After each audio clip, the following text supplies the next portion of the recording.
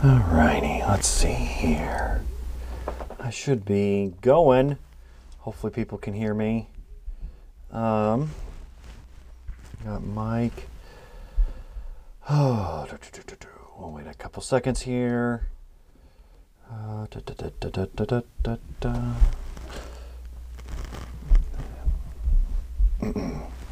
Alrighty.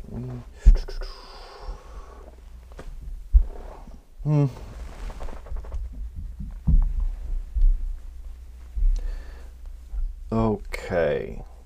So we should just dive in. Welcome, everyone. I am Pastor Aaron Fenker. I'm the Dean of Theology for Higher Things. If you are new with us, Pastor Borghardt is moving. So you get me today and on Monday.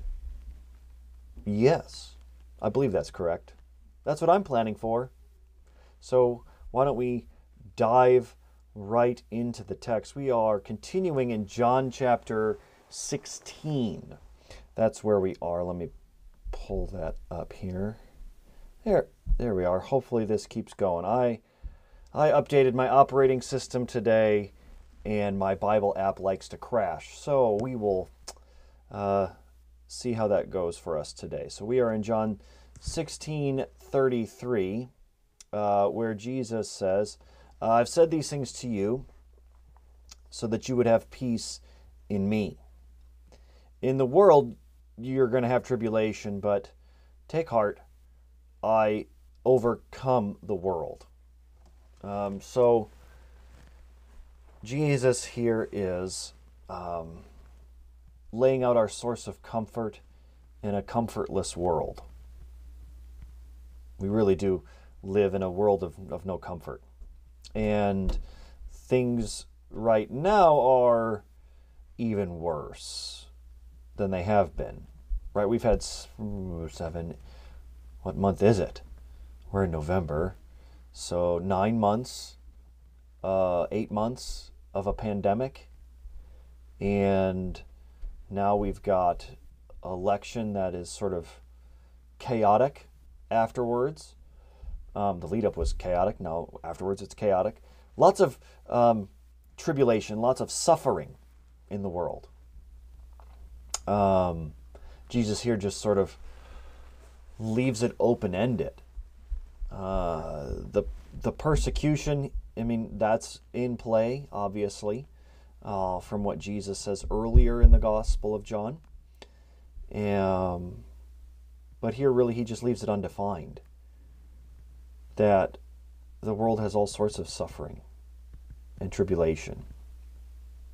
And Paul lays this out in Romans chapter 8. Let's see if I can do this here. We'll just do it that way. Let's pull that up quickly to read that. Scroll down here.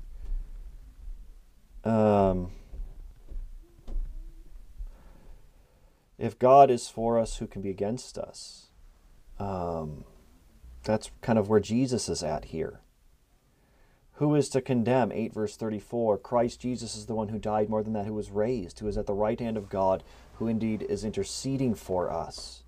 Who shall separate us from the love of Christ? Shall tribulation, same word as Jesus uses, or distress, or persecution, or famine, or nakedness, or danger, or sword?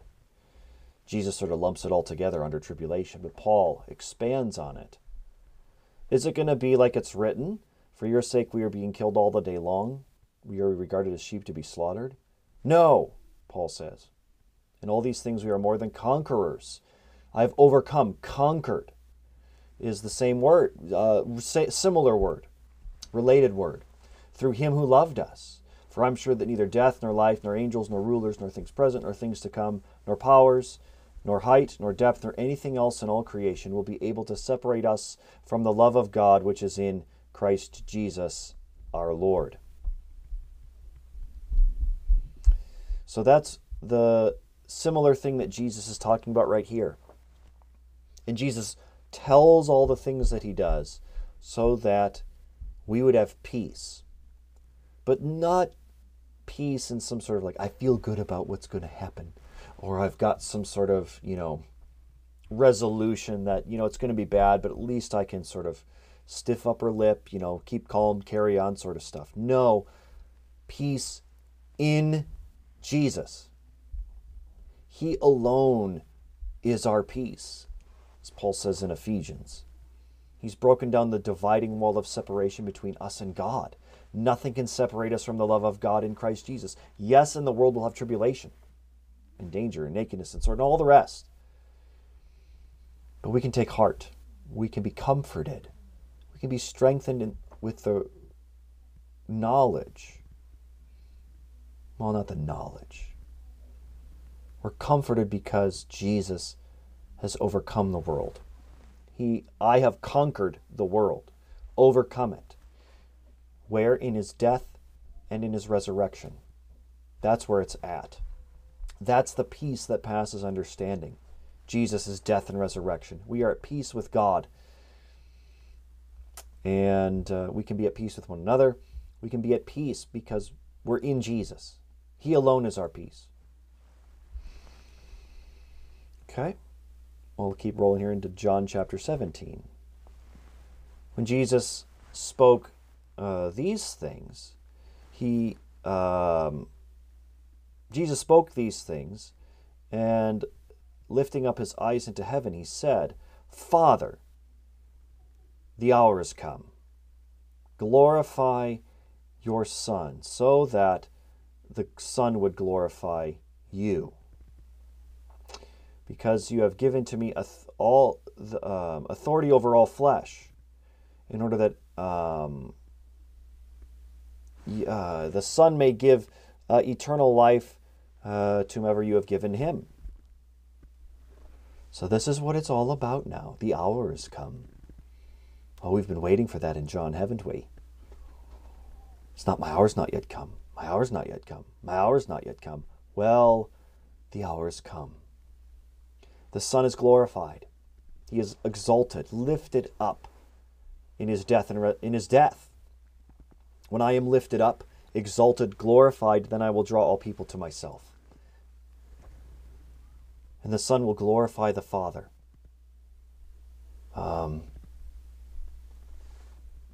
Father, forgive them. They know not what they do. Today you will be with me in paradise. Or as the Son, that's Mark and Luke. But as the Son glorifies the Father, how does he do that in John's Gospel? It is finished. All done, Dad. The Son finishes all the work that he does. And the Son has authority over all flesh to judge. All judgment has been given to the Son because he is the Son of Man. So the Son can faithfully judge, because it's not that just God is, high above and he can judge because he's God. I mean, that's true. And God can judge faithfully because, he's God and we're not. That's true. But really, God can faithfully judge here. The Son can, because he's God and man.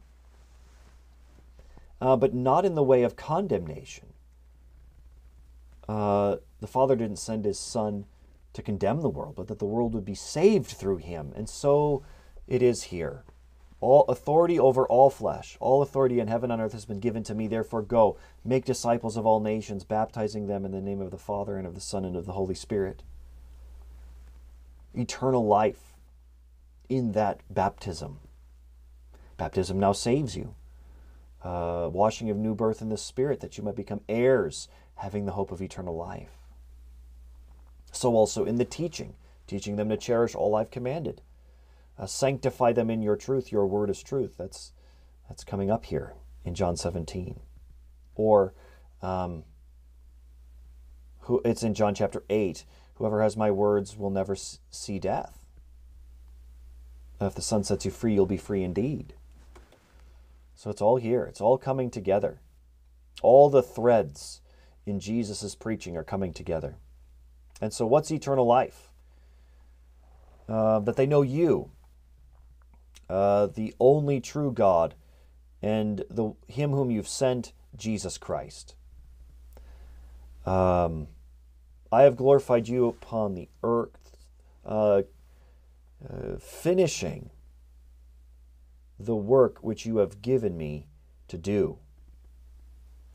So here we have Jesus is finishing language, is already starting. Accomplished, it's the same word, teleao, tetelestai, related word. This is the, just a related word. So Jesus is finishing it all up. Whatever the Father has given him, Jesus finishes. What is the hymn? A lamb goes uncomplaining forth. This would be stanza 2 or 3. Yes. Yes. Father, most willingly, I'll do what you command me. My will conforms to your decree. I'll do what you have asked me. That's the same thing here. And now glorify. Now you, O Father, glorify me. At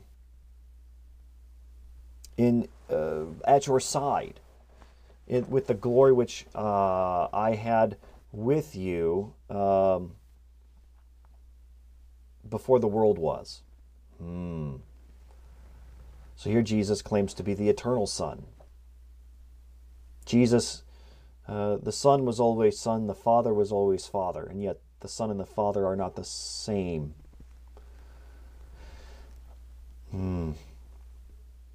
I have revealed your name to the men whom you have given to me out of the world. They were yours, and you gave them to me, and they guard your word. They have cherished it. They cherish the word by cherishing Jesus. So Jesus is the revelation of the Father.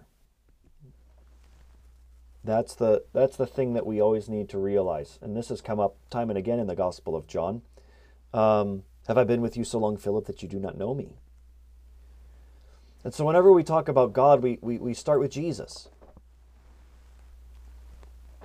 Jesus is how we know not only who God is, in some sort of I got to have the true God sort of sense, but Jesus reveals his name.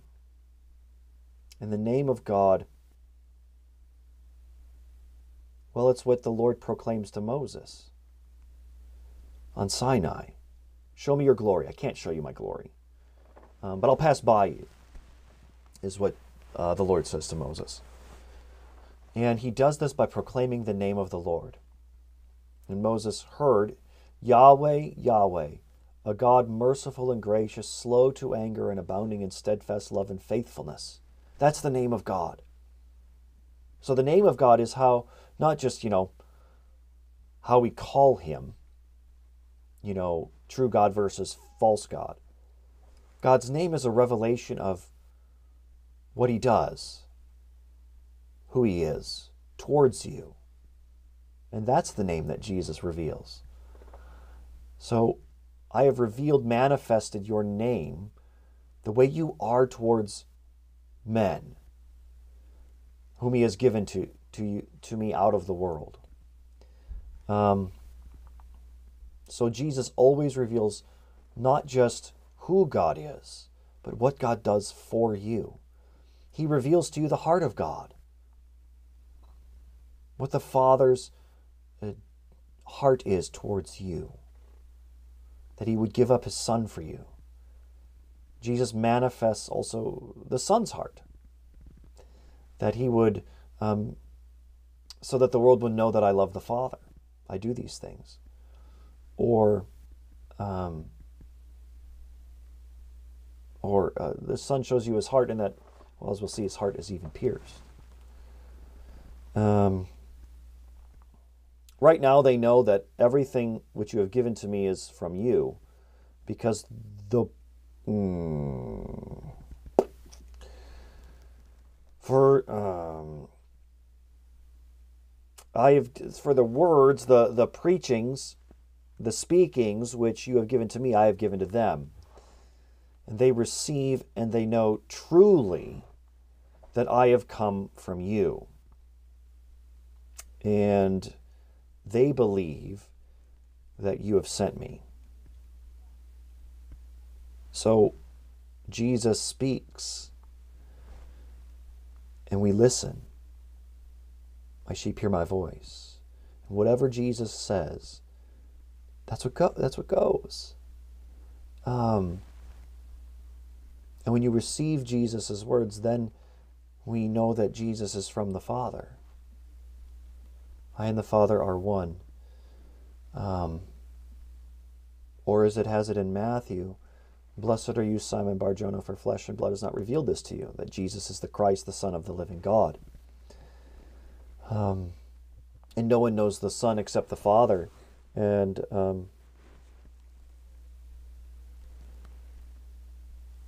some churches read that. Some churches would read this in a restrictive way, I see.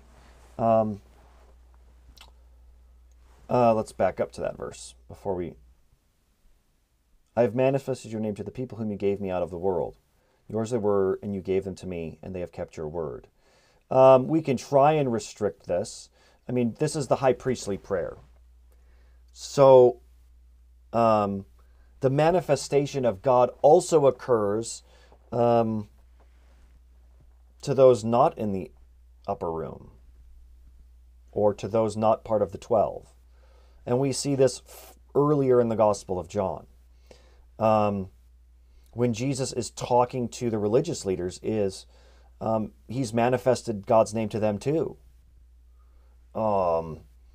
Believe, for what work do you stone me? Believe me on account of the works. He does this continually. There's things that bear witness to Jesus, of who he is. And in John 5, he lays that out for the religious leaders. You search the scriptures, but they testify of me. The scriptures do. Also the works that I do. The Father's works in me testify of who I am and who he is. So he does this for all people. And this should make sense when it comes to how Jesus reveals himself and what he reveals about God, because for God so loved the world, the whole world, and Christ is the Lamb of God who takes away the sin of the whole world. Full stop. I guess if we want to use the dogmatic terms within the Lutheran Church, that would be the objective revelation of God, the objective justification, which is the dogmatic term, that the whole world is justified in the death and resurrection of Jesus. He pays for all sins. There is a not guilty verdict for the whole world. And I don't want to use but. I don't want to negate that.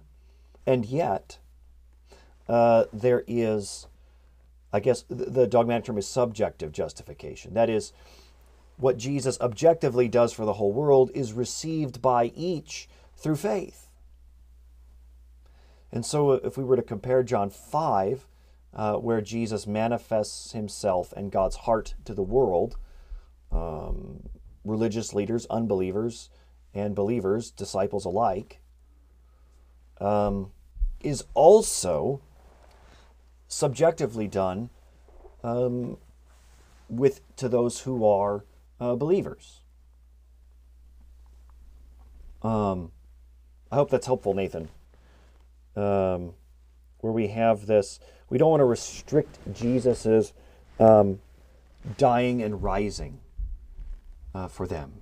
Christ died and rose for all, and he manifests his name to all in his death and resurrection, but also in a way of comfort to us who cling to his word, who cherish Jesus. And that's also an aspect here in the upper room. The whole upper room discourse is one of comfort to those who do cling to Jesus.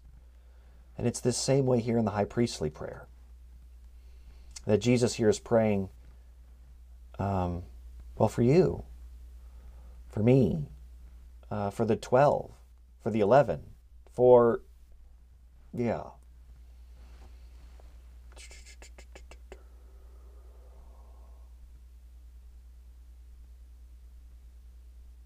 Verse 8, the words, the preachings,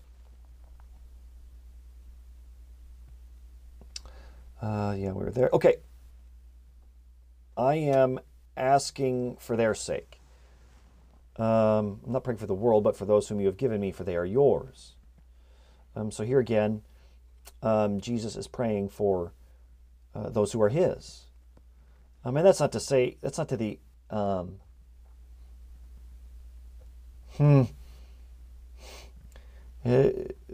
this again is not the dying and rising. This is a different aspect of what Jesus does. The dying and rising is for all. The world. The blood of Jesus, what is it in John? 1 John. Not only our sins, but the sins of the whole world. John is very clear about that in his first epistle. But here the praying, well, that's... we don't want to suddenly say, because Jesus prays for Peter, means he only dies for Peter. If we're going to use an example from Luke. Or the fact that the Spirit prays for the saints according to the will of God, but that doesn't mean that the Spirit doesn't want all to come to faith, doesn't want to work faith in all people. So we don't want to try and limit it all of a sudden. It's particular. There's gifts being given here, comfort to be given for the apostles and for you and me, as we'll see here in just a minute. All mine are yours, and yours are mine, and I am glorified in them. So here we see the union of Father and Son in saving you. I am no longer in the world. Oh, yeah. Okay, they are in the world. So Jesus is clearly already viewing himself in terms of his death and resurrection. Holy Father, keep them in your name, which you have given me, that they may be one even as we are one. While I was with them, I kept them in your name, which you have given me. I have guarded them, and not one of them has been lost except the son of destruction, that the scripture might be fulfilled.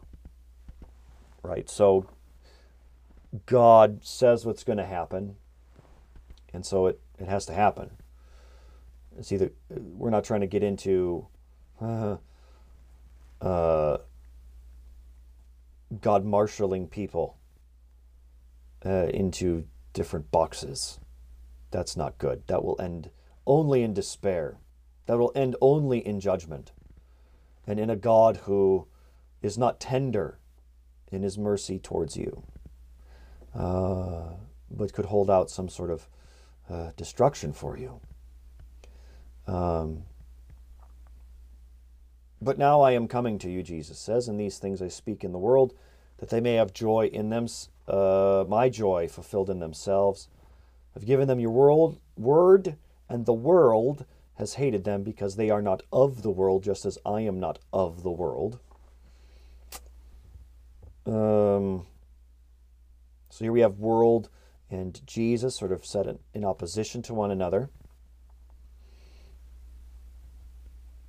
Do not ask for them to be taken out of the world, but you would keep them from the evil one. So here we start seeing that keeping is not doing or obedience. The same word means both. Guarding them from the evil one. And here it is. They are not of the world, just as I am not of the world. Sanctify them in the truth. Your word is truth. And here we see, as you sent me into the world, and I have sent them into the world. Anticipating post-Easter here.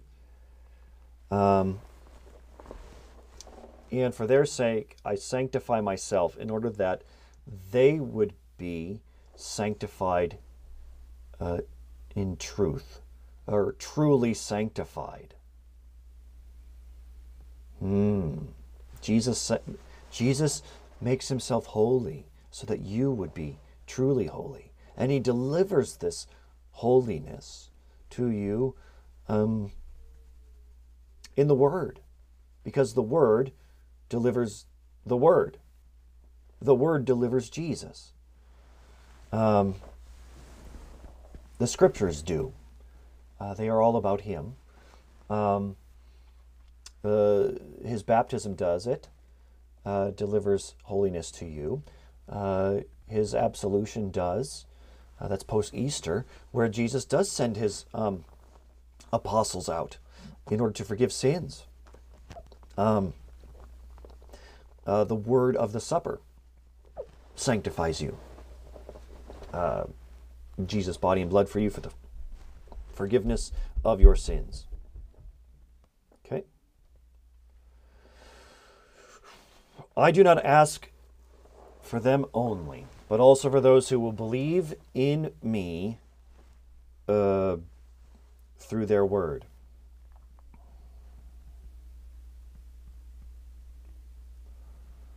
Yes.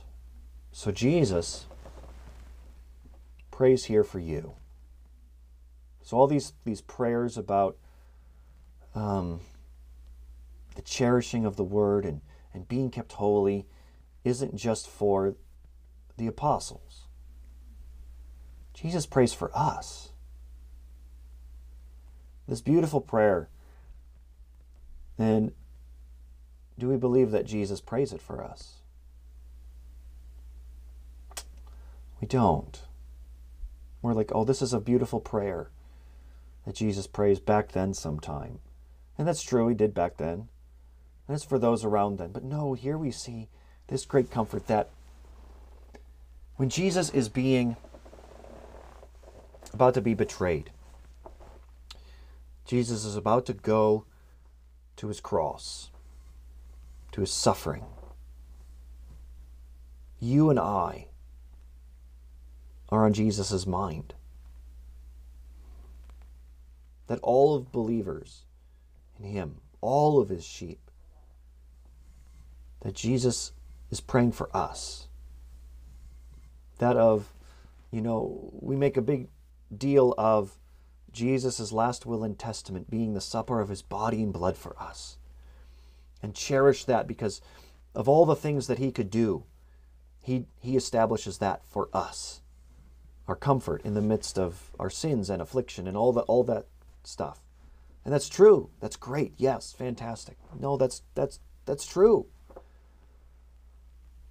But here we see in the Gospel of John, the last thing Jesus does for your benefit and my benefit is to pray for us, that we would be holy, sanctified, without blemish, that we would have his word, that we would believe in him. And this is our parting comfort today because I'm out of time. But we'll take heart there. That Jesus prays this for us. He prays that we would believe in him, that we would be saved. And our comfort is, when Jesus prays for something like that, it's going to happen. Thank you for joining me today. I will see you back on Monday. Peace be with you.